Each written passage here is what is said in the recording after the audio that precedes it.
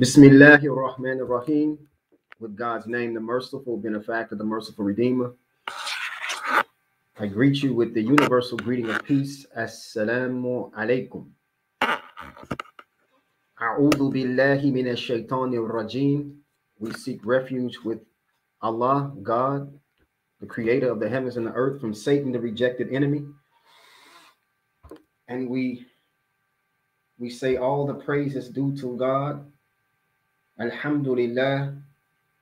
Alhamdulillahi alladhi alafa bil islami bayna qulubi mu'minin wa awjaba ittihada wa haramma tafarraqa fi kitabihi mubin.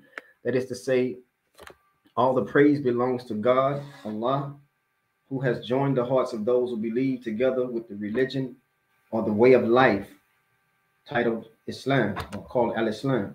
And he has declared it forbidden for us as people, intelligent people, to become separated from the clear truth. I witness that there's nothing deserving of worship except God alone. He has no partners. He has no helpers. He has no associates. He has no children. He has no lineage. God is independent and alone by himself. And I bear witness that Muhammad is the servant and the messenger of God, or Muhammad is the conclusion to all the prophets and messengers that preceded him. And he is the conclusion of the prophetic movement. So, dearly beloved people, praise be to God. Again, peace be upon you. Welcome to our Sunday public address at Masjid New Africa Center for Human Development, located in Hitchcock, Texas, 7610 Highway 3. We thank you for your support, your continued support. And we pray that there's some benefit that you find in our Sunday public address today. And we are addressing the invitation to be human. The invitation to be human. First and foremost, just to give you some background information about our public address, or what the purpose of our public address is. You know, we feel a need to connect with the community at all costs. And this need for us to connect with the community is primarily to encourage our people, to encourage the people of our community to become attracted to thinking, And when I say thinking, I mean thinking on a level that frees us up as independent individuals. I often look back on my life, and when we look back and we think about accomplishments that we made or progress that we made in our life, of course, there's always people that have been there. Some people have been there along with us along the way, supporting us, trying to help us to maneuver into a better position for our life.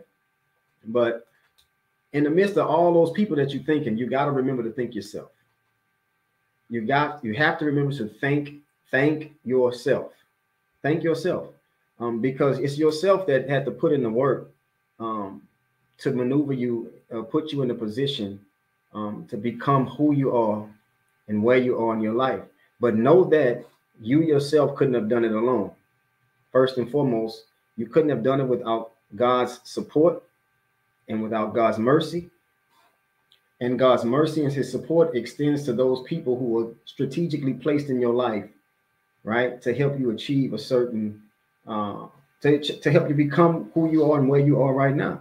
So I will say this as I begin, and I want you to listen to me very closely, brothers and sisters, that everything that has happened in your life up to this very moment in time is on purpose.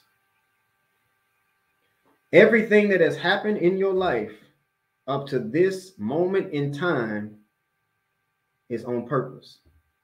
My advice to you is to keep going. And P.S., it'll make sense to you later on down the line.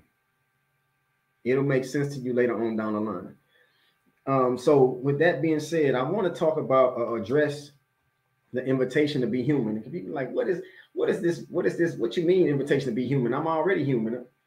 It's a lot of things that we have to begin to question question for good reason now.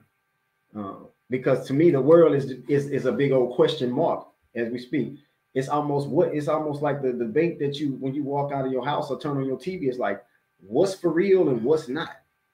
You know, what's real and what's fake. What's what does it mean to be rational? What does it mean to be irrational? What does it mean to be moral? I mean, the world is just a big question mark right now, and you can become confused. You can even become a qualified candidate to be a seriously ill mental patient just looking at the world because of all the confusion and the uncertainty that's operating in the world today. An invitation to be human. This is what I'm inviting you to do. And this invitation to be human, I said that I could say I'm inviting you to be a Muslim. You know, I could do that, but that's not the purpose of this the discussion that I'm having today. You know, because all of that language and all these things that are being given to you, first and foremost, we have to debrief from a lot of this language that's been given to us, because your subconscious mind, when you hear certain words, you've been conditioned, you've been programmed to perceive these, to have a certain perception of certain language. So I got to be very strategic about the language that I use, and the language that I do use, I'm gonna try my best to define it in the context in which I'm speaking of today, because I want to see not only my people, and I'll say my people, I mean African American people, evolve and become more serious about the life that they have. I want to see all people, because you know what's affecting us in the world today is a call to action that's obligatory upon all people. So, inshallah, God willing, I'm gonna try to keep this lecture for the most part universal in its context, because I want everybody to be able to understand where I'm coming from and apply it to the context in your life that is most befitting. So, but what I will do is I also want to say this, you know, coming from, you know, growing up Christian most of my life, growing up Christian and in the church most of my life, I never divorced the values that my parents taught me, that Christianity taught. So, you know, I have lots of respect, ton of respect, you know, for my Christian family, and because they're part of my, not only my family, my blood family, but my community. A lot of respect. And what I'm hoping that we can do in the future is the attention that I'm trying to bring to this interfaith, the importance of this interfaith dialogue, is that some of these pastors and preachers or rabbis or whoever they are, they consider themselves to be religious leaders, that, you know, the work that we have to do as leaders is in the community. It's out in the community. It's boots on the ground. It's like grass under feet. It's not in these buildings, you know, that are nice and comfortable, AC and plush seating and all that stuff, you know. Because I've never divorced my relationship with the community or the hood. I've never divorced my relationship with the hood or the community. And I'm thankful that I didn't leave behind the wombs that produced me. Wombs, WOMBS, wombs that produce me. You know, even prison is a womb that produced me. So I'm grateful. I'm grateful to the mercy of God for the experiences that I've had in my life. And I'll repeat it and I'll say it again. You know, I'm not going to say God talked to me. I don't even like to use that kind of language. But God made me become aware of something, that everything in your life, Tyerre, that has happened up to this point is on purpose. Don't worry about it. Just keep going. I will make it make sense to you later. I promise. Signed, God. So I just want to share that with y'all before we get started. So listen, in the Quran, which is the holy book of the Muslims, in the Quran,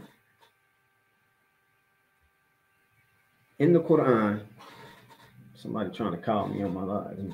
Okay. So in the Quran, God talks about building a community.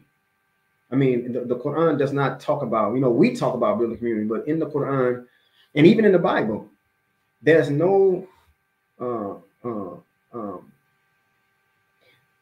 there's the invitation for people to come to their better self. And the Quran and the Bible, both of them, they both speak about this ability for the human being to build a community, but it doesn't give us the blueprint on how to do it.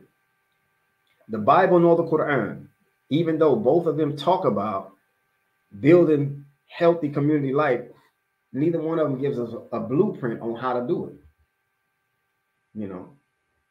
But it does give us a blueprint on how to build the individual human being. And this is the thing that is most important, that I think, as we miss this thing. We live in a world that is dominated with influences. And these influences are so powerful. They are so attractive that we subscribe to them without even realizing, because it comes so rapidly. It comes so instantly, and it's readily available. You don't have to be looking for something to ascribe to a certain lifestyle, a certain mindset, or whatever. But what this does, it affects the natural ability in us as human beings to recognize the value of our humanness, the value of the invaluability of what it means to be a human being. And the focus that I want to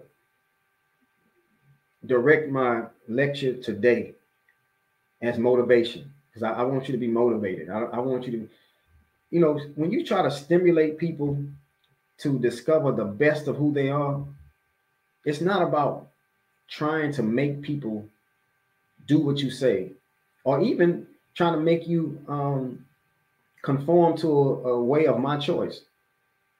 I learned a while back that if you can just expand how they say, think outside the box. Most of us have used that terminology before. That's because both subliminally and consciously, we realize that there is something that controls the way we think. There is vices set up to control the way we think. But let me let you in on a little secret. Did you know that all of your thinking is predicated upon language? All of your thinking is predicated upon words, meaning that every thought that you have, it cannot exist without words. If you think my theory is thrown off, or I'm tripping, or I'm coming from a far off direction, try to think of something without using the word. Right now, go. Give you a few seconds. Try to think of something without using words. Exactly my point. You can't do it. You cannot do it. Therefore, the language or the words that we internalize, right, that we expose to, that we subscribe to, that we choose to use as an expression, not just coming out of our mouth, but that influences our expression and behavior. Just imagine if those words were the box that somebody else created, and they put language in the box that you can't help but to be exposed to. So what happens at that point is you become contaminated, right? If I create a box and I put in that box a language that you start to use to express the way you think, and in turn your thinking expresses the way you behave, right? The result of that is going to be in the action of the behavior. So now I presented it in that format, in that way, so you can now become more deliberate in determining how are you entertaining language and words that come into your environment. How are you entertaining these things? How are you able to decide what's healthy and what's not? Or are you even able to do so? See, this world we're living in is in this point in time, is created at such a fast pace. There's nothing, our patience is leaving us as human beings. We don't want to wait on nothing. We don't want to wait on nothing, We want it right now. If it's available, I need it right now. I need it like, and there's things in our life that has enhanced our appetite for wanting things instantaneously without working. When I came to the conclusion that everything in my life that has happened up to this point was on purpose, I realized something. That the biggest part of my life up to this point, and recognizing and appreciating where it is right now, is predicated upon the fact that I had to be patient, regardless of what I wanted to do and how I wanted to do it. It always happened on God's time, when God allowed it to happen.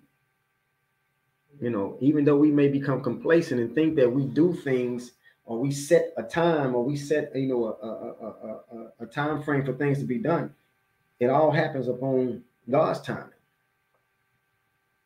But this work that has to take place in between time, while you're trying to get from point A to point B, it's work that go on in between that. And the greater load, the greater burden of the work has to be performed by you. We all have mentors, we have motivators, we have people who have inspired us, et cetera, et cetera. All that's great. But you got to carry most of the workload, because you got to do the work. So getting back to this language environment, our leader, Imam Warithuddin Muhammad, Imam W.D. Muhammad, peace be upon him, may God, forgive him his trespasses and bless him with the highest station in the paradise. I'm surprised that Imam Muhammad is not known to most Americans, particularly African Americans, who was the first, or who was the son of the Honorable Elijah Muhammad, who led us into Islam proper, as he called it at that time. But one of the foremost African American scholars of Islam from America, born and raised in America. I remember him saying once, we live in an oppressive word environment. Oppressive word environment. Meaning that the language that we internalize, or that we take into our consciousness, that we use to think with, is oppressed before we even internalize. It's oppressive. So in turn, we internalize this oppressive language in our intellect, and therefore the result of that, when we entertain it, we promote behavior that's oppressive.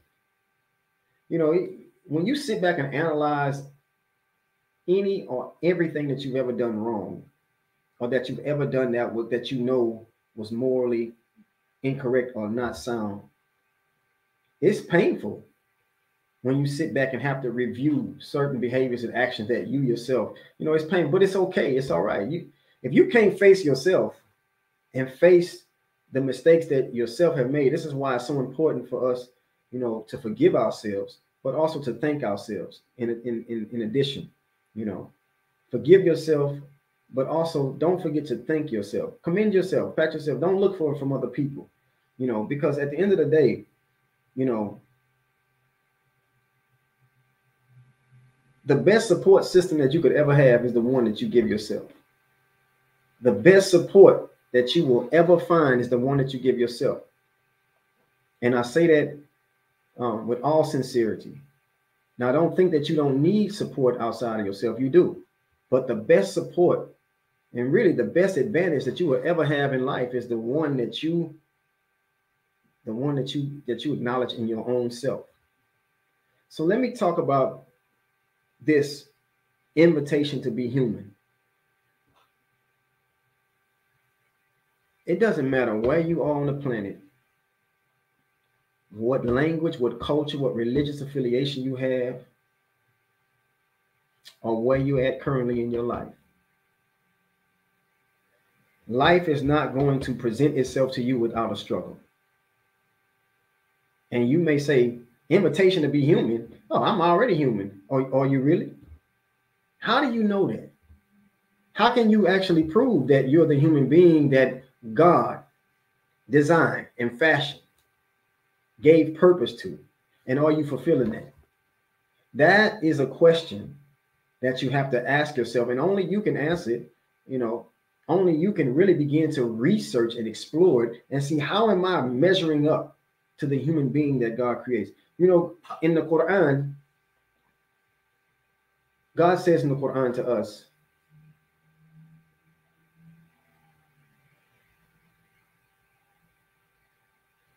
لَقَدْ خَلَقْنَا الْإِنسَانَ فِي أَحْسَنِ تَقْوِيمٍ.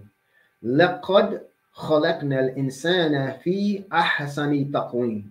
Now that translates, and most certainly, he created the human being in the most excellent, upright mode, or excellent, upright condition.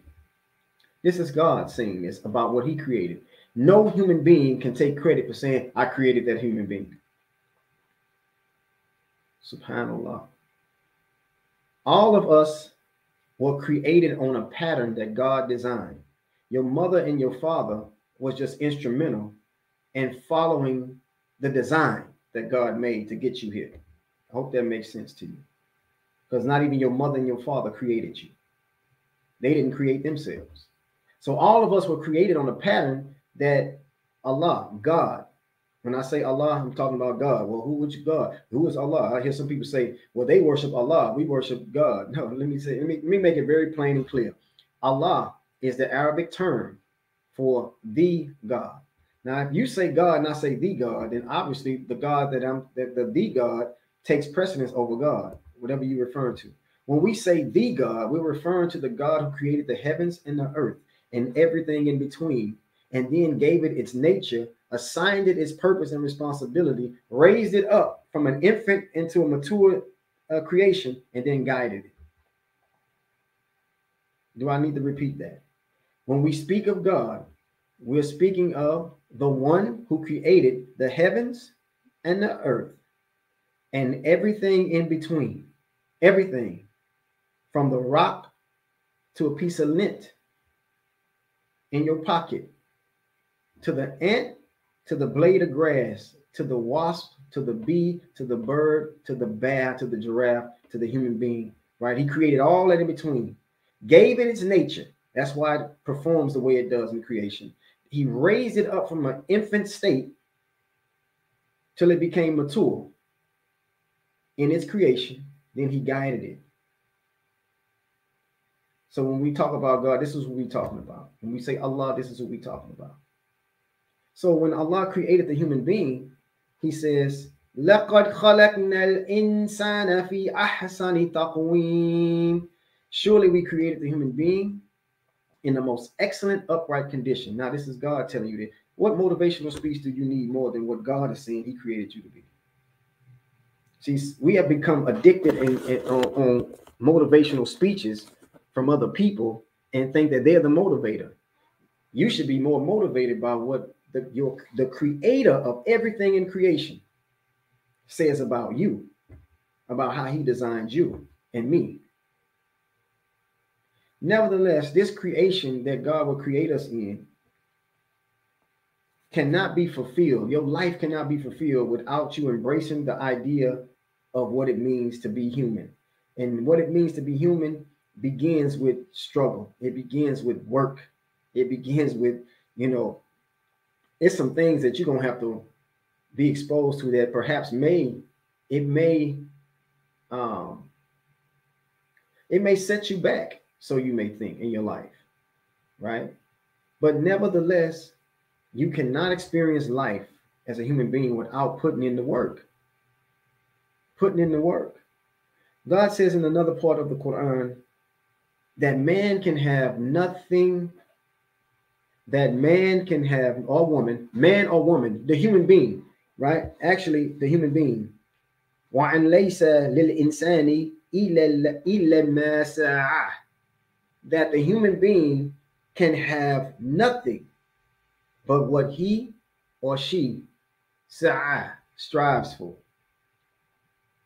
Strives for. To make it clear, to give you a very good example that we all can relate to. When you were in your mother's womb, in the capacity of that small space, and you start expanding, right? You start expanding in that womb.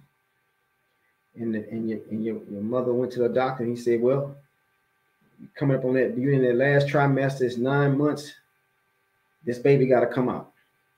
Why? Because you have become too big for that environment. Even though that environment was perfect for you to develop in, you became too big for it. And most of us, just like our ideas, we don't recognize when we become too big for a particular environment, right? We try to stay there. We try to force ourselves to be in there. But what happens when the baby don't want to come out? Hey, buddy, your time is up, man. 9 months is here. You know, we gotta see you. They go in and get the baby, right? They perform what they have to call a C-section, right? Or induce the labor, right? To create the labor. But let's say inducing the labor, right? To get this baby in the position to come. The woman has to dilate in most cases to 10 centimeters, meaning her birth canal has to open up 10 centimeters in order for this baby to come out. Now, that doesn't necessarily mean that the baby is 10 centimeters. It's just that's what the, you know, in order for this baby to be born, this birth canal has to open up. Now, just think about this for a second. When that baby positions itself to come down the birth canal of his mother, is that not a painful process? It's a painful process indeed, especially when the baby gets here and the centimeters of the baby's head is 15 centimeters, 22 centimeters, right? But nevertheless, it's coming down the birth canal. But that's a struggle for the baby to come, to pass, just to get to the new phase, the new phase of life. It has to come through this process, and it has to struggle. It has to struggle in the midst of getting there. No struggle, no progress. So when a baby is born, coming through the birth canal, it's a painful process, but Allah, God, is so merciful, he causes you and I to forget it. Can none of us remember passing through the birth canals of our mother? The mercy of God is so immeasurable, he causes us to forget it immediately.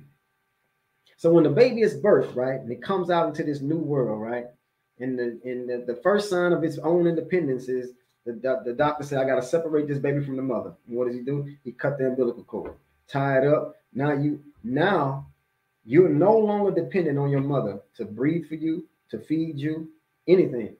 You are acting as an independent servant of God. But that's the beginning. That's just the beginning of the struggle. Your struggle continues. Your struggle continues. You know, when the baby is birthed and they cut the umbilical cord and they tie it up and they put the little clothespin on it.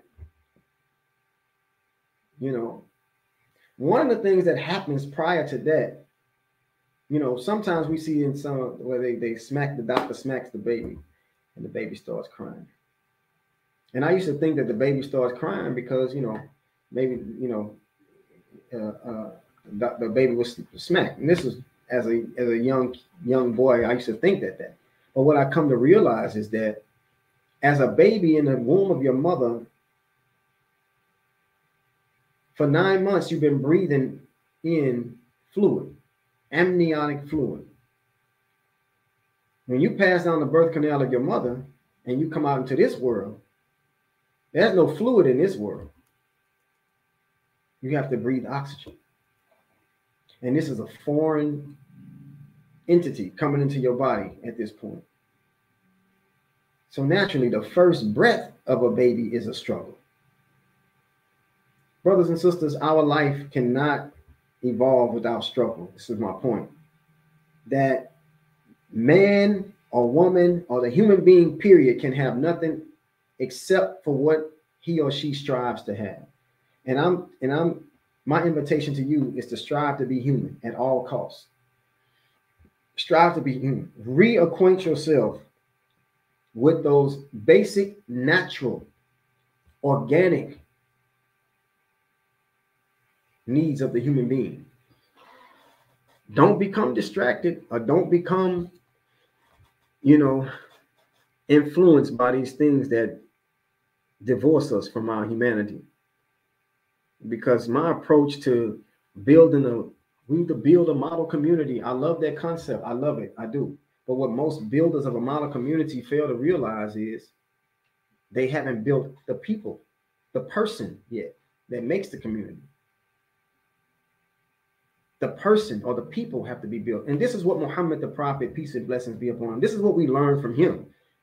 He didn't go out and build mosques or, he didn't go out and do none of that. He built people.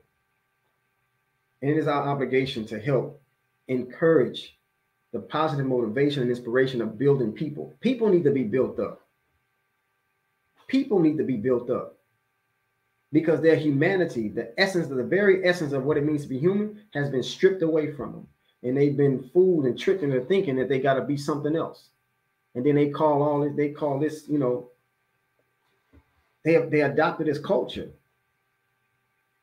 not ever knowing who they truly were created to be, and how invaluable their human essence is. It's priceless. So that's a reminder that I want to leave with you all for today for our public address is, please, if you have any comments or please enter them into our chat. We'll be, we'll do our best to try to answer any questions that you may have in our chat. Because our goal is always to motivate you, inspire you, to make you feel appreciated about who you are and what God has created you to be, because there's a lot of work to be done. But in order for us to understand the seriousness of the work and to really find out how we should act in the role of fulfilling that obligation, where do I fit in? What part of the work do I embrace? You have to come to terms with what it means to be human. What it means to be human. We appreciate you all for taking the time out to visit us on Sundays from 12:30 to 1 o'clock. This is called our public address at Masjid New Africa Center for Human Development, located in Hitchcock, Texas, 7610 Highway 6. And we have our Jumu'ah prayer, which is every Friday at 1:30 p.m. And for those of you, I want to give a special shout out, special thanks to those of you who was nice enough to congratulate me on my recent accomplishment of graduating from Bayan Islamic Graduate School, Chicago Theological Seminary with a master's degree in Islamic chaplaincy. I really appreciate your support, your prayers, your well wishes. Thank you. Thank you very much. That's just one key. That's just another key that Allah, God blessed me to acquire. But there's more that I need to obtain to get into certain doors in order to be able to influence this world in a different way. You notice I say influence this world. I'm preparing myself, and always, as we should, to exceed or go on to the next level. And the next level, as my mentor used to tell me all the time, you have to prepare yourself, Tyerre, for world leadership. I remember when he used to say that, I didn't really take that serious, or I thought he was just trying to bolster, encourage me to keep going in the direction I was going in. But I can see the reality of it now and why it's so important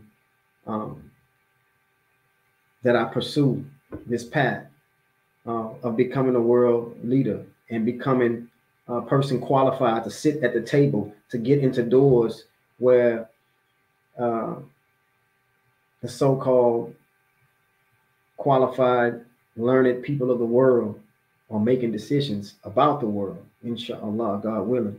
So thank you again for all your prayers and support, and we thank you for supporting Masjid New Africa.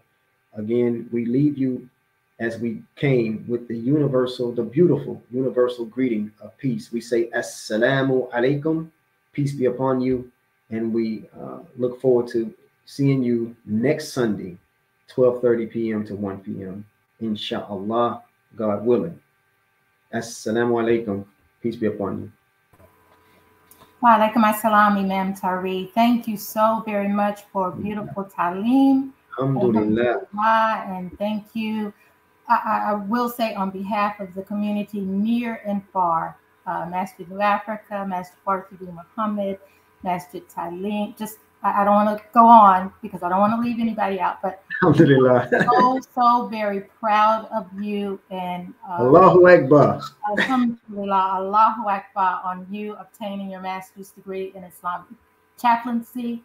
We know that the sky is the limit for you, and we just pray that Allah continues to bless you and bestow. Amin. Thank you so much, Sister Latifa. Really, really thank you from the bottom of my heart. And thank you all for continuing to support, you know, what Allah has me doing. This is the work, and it wouldn't be possible without us working together, right? You all as well. So thank you so much. Teamwork. And I will, one takeaway, what you said was everything that has happened in our life up to this point has happened on purpose. On purpose. And I like your advice to kind of put it behind you and keep going, you know. Alhamdulillah. Alhamdulillah. So, that's Sister Maggie Shabazz. Alhamdulillah. Allahu Akbar. Allahu Akbar. All right. So Marie, I must try to facilitate stop a little earlier so we can, you know, probably get some comments, probably 15 minutes before, see if we have any comments, because I don't want to give too much information and not allow people to, you know, present a question that they may have. But I'll keep in mind of that next time, inshallah. Oh, yes, sir. Inshallah. Fine. So I'll let you close out, Brother Imam. Okay. Inshallah. Let's end in dua. Bismillahir Rahmanir Rahim. ربنا آتنا في الدنيا حسنة وفي الآخرة حسنة وقنا عذاب النار. Our Lord, give us good and excellence in this life. Give us good and excellence in the hereafter, and protect us from the torment of the fire. Amin.